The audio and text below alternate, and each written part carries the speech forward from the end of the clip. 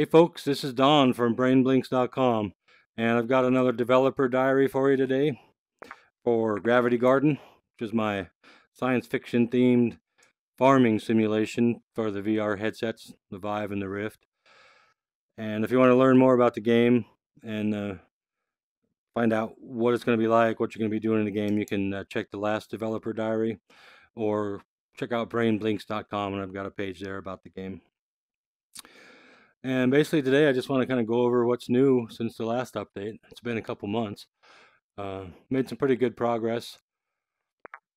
Most notably in the graphics and the kind of look and feel of the game.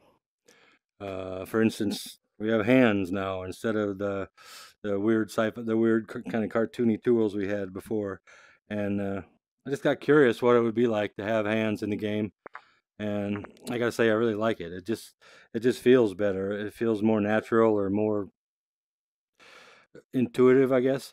So I'm gonna keep them, and I may in the future have some sort of option for holding tools in your hand or something like this. But for now, I really like just having the hands, and I kind of just have some simple,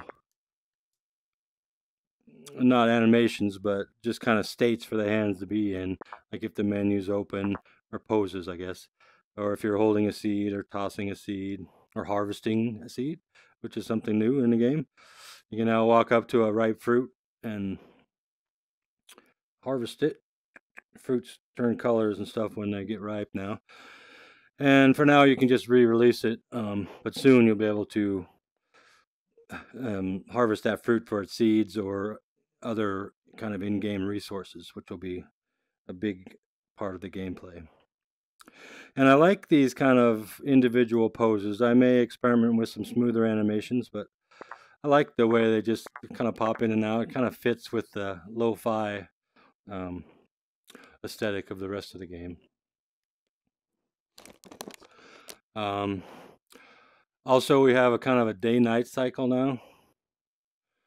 Mostly just to get some variety in the visuals and take advantage of the real-time lighting. We've got real-time lights going on. Might as well change the light source around. You can see that this light source up here is casting shadows on all the objects across the landscape and whatnot.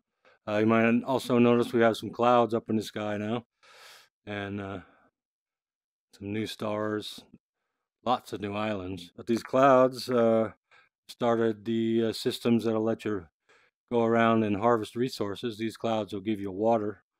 If you use your harvester, you can see up here I've got energy, water, and food in my inventory. These are kind of physically based clouds too, so you can go kind of moving around better. I had another system in place before that made the clouds a little more dynamic, but it was a resource hog, and it was hard to make these interactions accurate because I was using a particle system for the clouds. These are actually 3D mesh, and they're working pretty well. It's nice to have some dynamic objects going through the world because it's kind of a lonely place. Need to work on some way to make it not so lonely. Let's see, you can also harvest energy from the stars up here.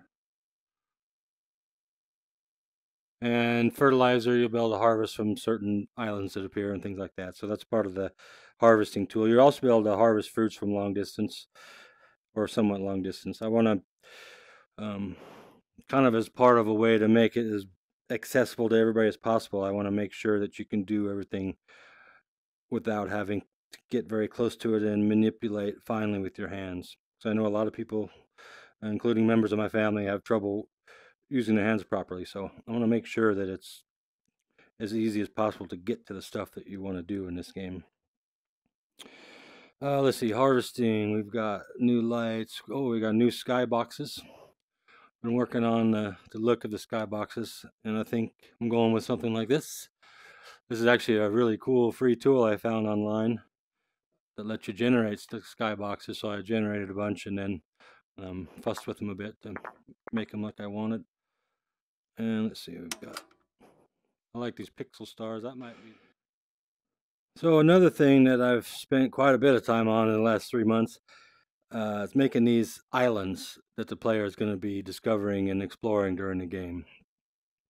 And I made quite a few of them. I think I have over 50 of them already. I want there to be lots of them so that the player has a good chance of seeing something new every time they play. And these islands are kind of come popping in and out of this little chunk of the universe, and the player's going to be exploring and looking for new plants, looking for new places to um, plant their plants. See any right here, but the ones that have soil on them, you'll be able to plant on. And you'll even be able to eventually come out here when you find an island you like, kind of take it into your inventory and come back to your home base and res it and kind of and build up your own little cluster of islands from the ones that you like and the ones that do interesting things or whatever. So, um, I also want to include a lot of little surprises in these islands. Maybe some little Easter eggs, maybe a particle show here or there, or maybe an interactive kind of art piece, or maybe a tiny little puzzle or something. Something new and different that the player gets to discover. A little reward every time they find something new. Well, maybe not every time, but um, so yeah, I guess that's all the new stuff. Thanks to everybody who has purchased this game already. I know there's not a lot of doing it yet, and I really do appreciate the early support. Um, I really appreciate also any feedback that you offer after you played it. It's great to get feedback from new players or anybody really, because I can kind of get trapped in my own little bubble here as a indie developer, and I only have a kind of limited number of people in my real life circles who are interested to help me test this stuff. So any feedback I get from real world players is really important, especially in this early access kind of alpha period. So next up, I'm going to be working on the harvesting inventory and the game loop. Next month, or by the end of this month, we should have an actual game loop in the game, which will be nice. I know a lot of people have been waiting for that before they even want to give the game a try, which is understandable. So thanks for watching. Let me know what you think about all these new changes, and I'll see you next time. Bye.